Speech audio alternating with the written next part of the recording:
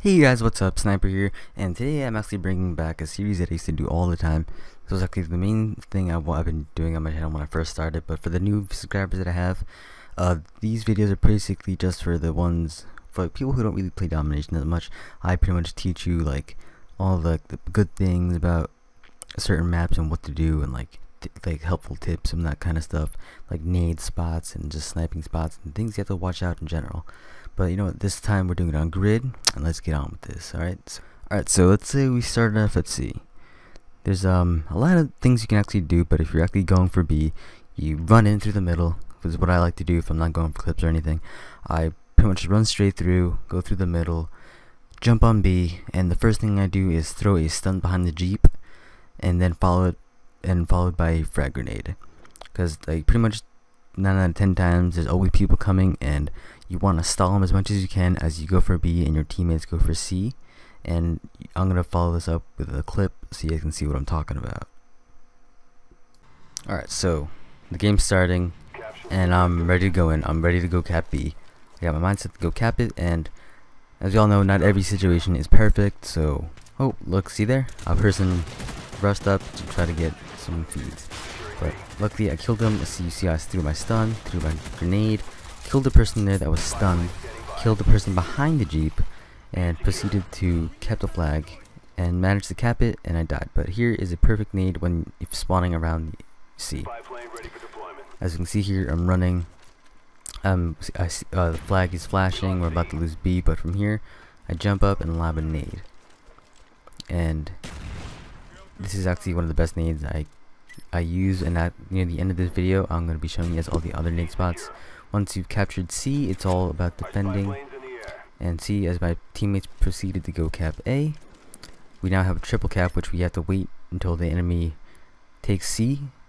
And once we pretty much have C, it's all about defending it from there. And I'm going to show you guys some of the A spawn stuff. Alright, so this is the stuff for A spawn. So when I spawn on this side, what I like to do is go straight to B. If I'm by myself, I'll go cap it myself. But if someone else is rushing with me, which is pretty much 8 out of 10 times, someone will come with me. I will go behind the dumpster, head glitch, and snipe out the people that are coming through the middle, and stall them all enough just so my teammates have enough time to run around and come get B, or just defend the side where the garages would be and the Jeeps, and pretty much just defend A and B, because that is the best combination for domination on this map, and we gotta do whatever we can to defend it. As you can see, X2 right there, that is the orange spot, I believe. Let me hold on 1 second. X2, yep, X2 is the orange that goes up, looks down that A, because if you're at X1, you can switch quickly move over to X2, just in case there are people at A and you're trying to fight them off. You can take cover behind the blocks in the propane tank and just be able to pick them off one by one, unless you throw a nade, which I highly recommended on this map, because it's simple areas where you can chuck nades, and the only thing you have to worry about is the roof. And here at X3, which is if you're at A and end up spawning on the other side, you can actually look down, which is the turquoise area. You have all that coverage, which it may not be a lot, but it's still enough to push the enemy back and have your teammates come around and help you and just push them away and make them go back to C. Now I'm going to be showing you guys all the nade spots. So pretty much one thing you really have to worry about when throwing nades around here is the roof. I know it can be a problem if you're not that great at chucking nades, and I really recommend using frag grenades. I know some people like to use Semtex, and pretty much there's a lot of key things when throwing nades on this map, and that's trying to get the right side of the flag icon that you see. As you can see here, pretty much I threw it to the right side of the flag, and it landed more to the right.